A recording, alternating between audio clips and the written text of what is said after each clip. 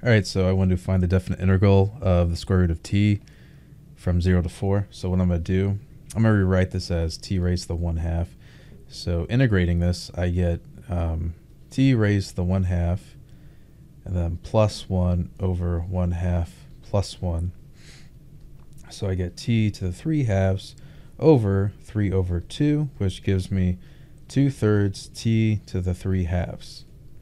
All right, so now we're ready to do the computations. So we get well, actually this is going to be this. It's going to be from 0 to 4.